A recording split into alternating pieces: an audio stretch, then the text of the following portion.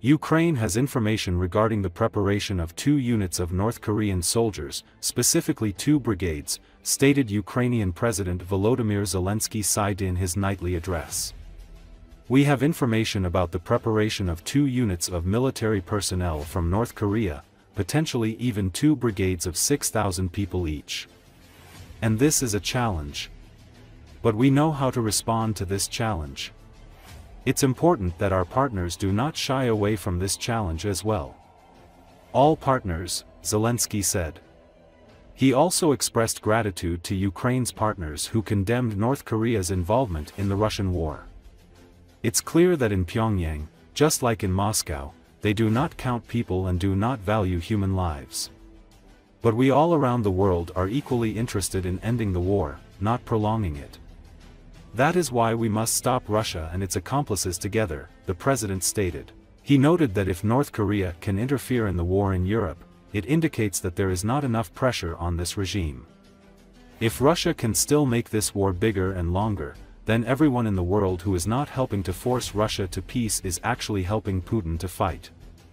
Criminals must be stopped. We expect a strong, substantive reaction from the world. Preferably, not just in words, Zelensky emphasized. Zelensky reacted to the resignation of the country's prosecutor general amid allegations of fake disabilities scam. National Security and Defense Council discussed the situation in Ukraine's prosecution bodies. As a result of this discussion, the Prosecutor General of Ukraine, Andriy Kostin, submitted a letter of resignation, Zelensky said in his nightly address. Recently, Kostin publicly resigned days after initiating in-house corruption investigations of his own agency. A statement published by General Prosecutor's Office said the decision to resign came hours after Zelensky held a Security Council meeting to discuss fake disability certificates of officials of state bodies.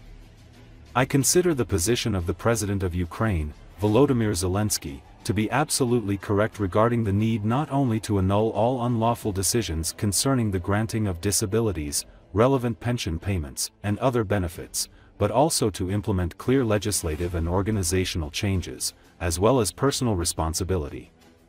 This includes political responsibility, Kostin wrote in the resignation statement. The scandal regarding fake disability certificates began last week after Ukrainian journalists claimed nearly 50 prosecutors of Western Khmelnytsky region of Ukraine had faked disabilities which enabled them to receive social security benefits. На РНБО обговорили також ситуацію в органах прокуратури України. За підсумками цієї розмови Генеральний прокурор України Андрій Косін написав заяву про звільнення. Було кілька доповідей головкома Сирського по ситуації на нашому фронті і по перспективах на найближчий час. Зокрема, ми маємо інформацію про підготовку 2 підрозділів числа військових з Північної Кореї. Може бути навіть 2 бригади по 6 тисяч людей. І це виклик. І якщо Північна Корея може втручатись у війну в Європі, значить тиску на цей режим точно недостатньо. І якщо Росія досі може робити цю війну більшою і довшою, значить кожен у світі, хто досі не допомагає примушувати Росію до миру, насправді допомагає Путіну воювати. Russian occupiers are approaching the third stage of their offensive operation in the Kursk region.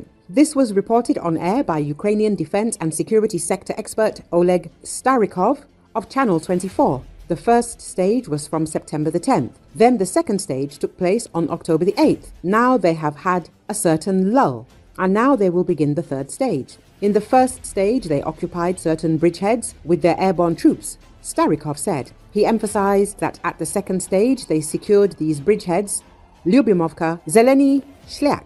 According to the expert, the Russians' tactics are to cut off Ukrainian troops in the northern bridgehead of the Kursk region in the Koronevo-Zeleny-Shliak direction. And after that, if they succeed, they will go south and try to reach the state border. Therefore, I think that in the third 10 days of October, active military actions will begin and the enemy will begin to push back. Earlier, Commander-in-Chief of the Armed Forces of Ukraine, Oleksandr Syrsky, stated that the situation in Kursk region remains under the control of the defense forces of Ukraine. According to him, the enemy failed to seize the initiative here. Meanwhile, military expert Roman Svitan is convinced that Ukraine has managed to achieve one of the goals it pursued in the Kursk region. According to the expert, if the Russians had transferred 50,000 troops from the Kursk region to the Donbass, the occupiers would already be standing near Pavlograd. Some experts say that third stage of Russian attack can also fail. The incursion launched on August the 6th from northern Ukraine into Russia's Kursk region caught Moscow off guard and boosted the morale of Ukrainians exhausted more than 2 years into Russia's invasion. Kyiv said one of the aims of the offensive, the largest by a foreign army on Russian soil since World War II, was to divert Moscow's forces from fighting in eastern Ukraine. For many Ukrainian soldiers, the Kursk offensive is still a source of pride. Sergei, a soldier just back from Kursk, said the morale and political gains were worth the gamble. Ukraine captured scores of Russian conscripts in the Kursk region who can help Kyiv get its own prisoners of war back. And the Kursk operation, Sergei said, created a beautiful propaganda picture that Ukraine can conquer and conduct offensive operations. The signal was important to Ukraine's exhausted population and servicemen.